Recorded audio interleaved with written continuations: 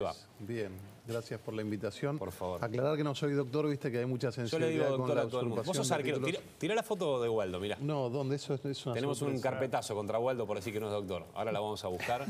Bueno. Si que no es doctor, te encarpetamos automáticamente. Sacamos una de acá abajo y la ponemos. Ahora la vamos a ver a Waldo. Tengo formación académica y hay gente que vio recibirme. Ahí está. No, mirá vos. Impresionante. ¿Qué? Con pelo, Qué con viaje. pelo. Acá Waldo con pelo. Bueno, tampoco le hagamos bullying al diputado. 25 años. Pelota sigue teniendo. Primera de Atlanta.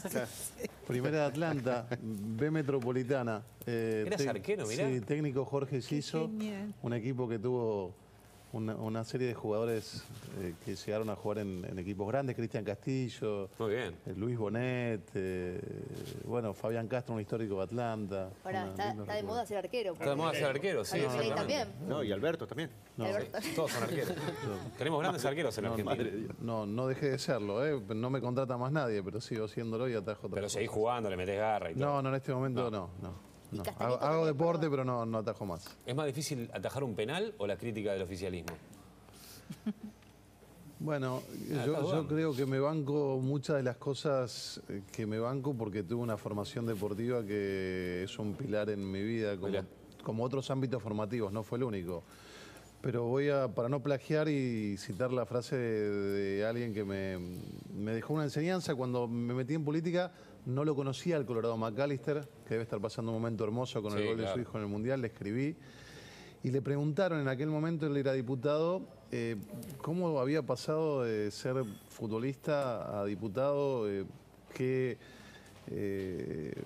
podía hacer de paralelismo entre su vida deportiva. Y él dijo, mira, cuando vos entendés el vestuario, entendés el recinto. Vos entrás, sabés, el primer día con quién te vas a tener que agarrar a trompadas, quién va a ser tu amigo de fierro, quién es el utilero que tenés que llevarle un regalo a fin de año para que te separe la ropa.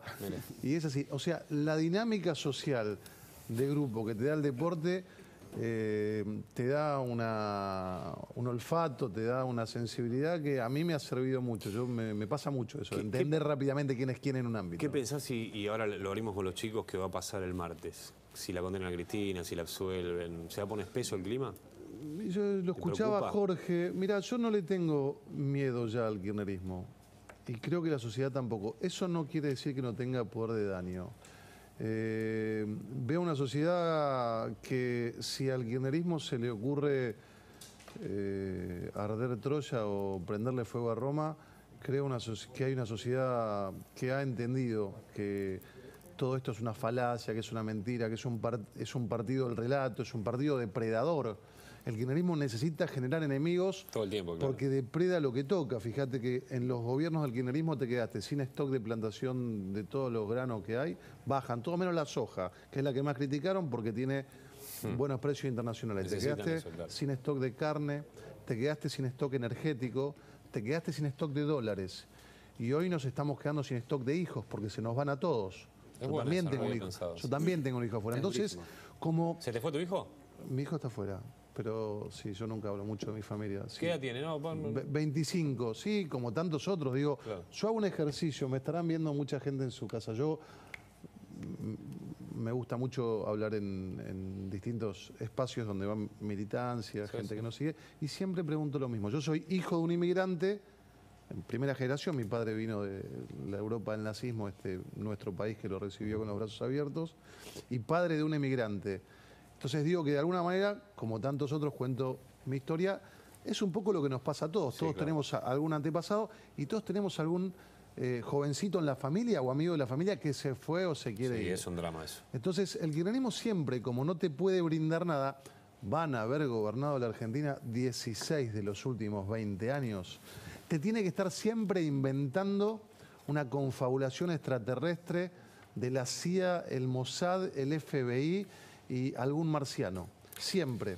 Entonces, va por eso. Yo creo que la sociedad ya lo entendió, una gran parte de la sociedad que antes no lo había entendido, o que se había confundido, o que había comprado esta revancha. Llevan 4 años con un gobierno que no se autopercibe oposición. O sea, vos los escuchás... Y hablan como la oposición. No tiene ninguna explicación como un cajero del Banco Santa Cruz que creó una sociedad 3 días después que asumió Néstor, acumuló 22 veces la superficie de la capital federal, como Vialidad Nacional que le otorgó el 12% del presupuesto de vialidad durante los años de Cristina Kirchner a una provincia que tiene el 0,7% de la población de la Argentina. Tenemos una placa ahora para ver eso que vos estás diciendo. Y lo que hizo el kirchnerismo, a diferencia de la corrupción de toda la historia, te diría que ha revolucionado el modus operandi de la corrupción. Sí, claro. Lo blanqueó. Se compró hoteles y al hombre que le daba obra pública y le decía, cobrá sobreprecio, entrámelo en blanco en los hoteles. No, la maniobra existe y el es real. kirchnerismo tiene la habilidad psicopática. Igual de transformar... lo que pasó ayer en la Cámara de Diputados, ¿no tiene que ver también con, de algún modo, pudrirla? Sí, enrarecer el clima, ¿no? Sí, ahora vamos a eso. Eso cuando te cierro con esto. Sí. Y vamos a eso. El kirchnerismo encontró una habilidad psicopática de transformar lo ilegal en legal. Fíjate que la expropiación de Chicone se hizo con el sujeto de la expropiación, que era Amado Vudú, sentado conduciendo la sesión en la cual se expropia la empresa para que no se investigue. Fíjate lo que pasó con el memorándum con Irán. Lo hacen ley para que pactar con el acusado de ser el autor de un atentado en la Argentina esté cubierto por ley. Siempre lo han hecho. Lo ha dicho Alberto Fernández. Hay un famoso video que dice que Cristina va a terminar su mandato con 2 hechos que hizo aprobar por ley para cubrirse legalmente. Casi es una confesión de lo que hace el kirchnerismo. No, que yo soy denunciante en la causa, que se abrió una causa paralela en el juzgado de Ercolini, y estoy trabajando con mi equipo para ser querellante y pedir medidas. Así que... Ahora, es increíble cómo la recibieron a Tolosa Paz, ¿no? Porque justo que hubo cambio de ministro le cayó todo este balurdo a Tolosa Paz. Sí, bueno, pero acá se tiene que hacer cargo este gobierno. Por supuesto. Y además, todas las cuestiones tienen alguna explicación política. Los 2.800 fallecidos que cobraban, eso es estafa. Y hay que ver quién se lo facilitaba, porque si se lo facilitaba un mismo puntero y un mismo político, es asociación ilícita.